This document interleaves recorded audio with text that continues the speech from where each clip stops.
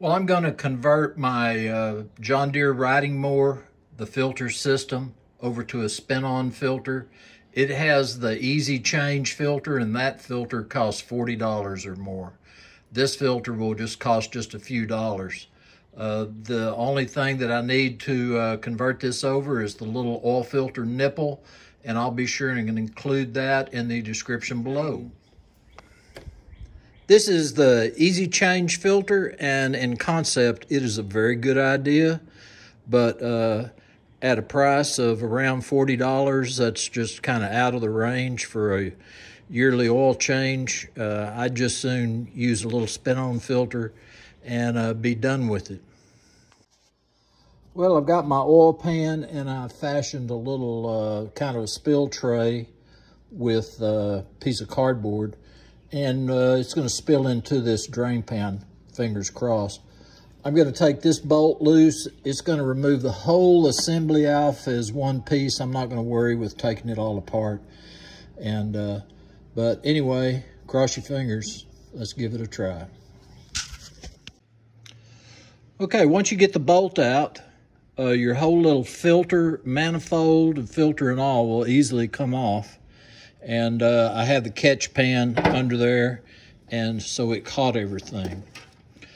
And what that leaves you when it's off there is just your standard filter mount. The only thing is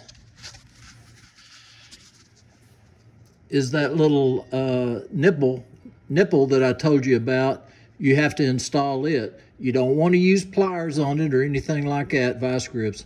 Get you an ease out or make you one, something like this out of a bolt.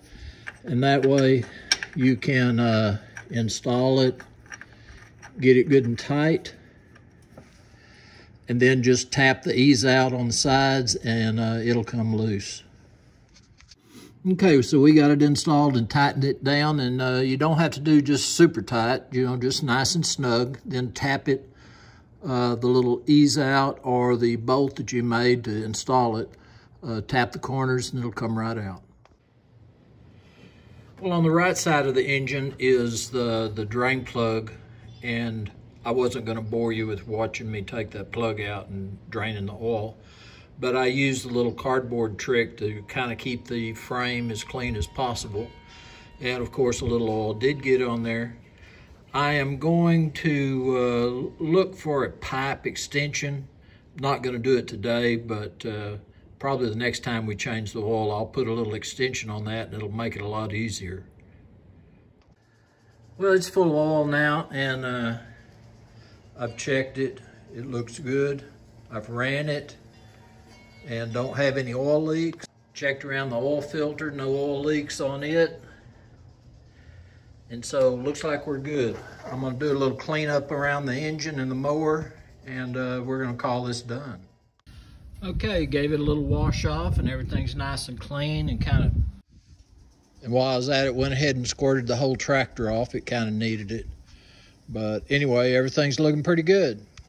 So anyway, the conversion went really well. No hiccups along the way.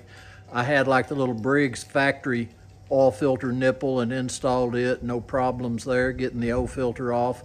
No problems there. So if you don't want to spend $40, $45 every time you change oil on one of these later model John Deere tractors, just feel free to convert it over. Costs $10. So anyway, I appreciate y'all coming by the shop today. This is Rusty Glove Box, and I'm out of here.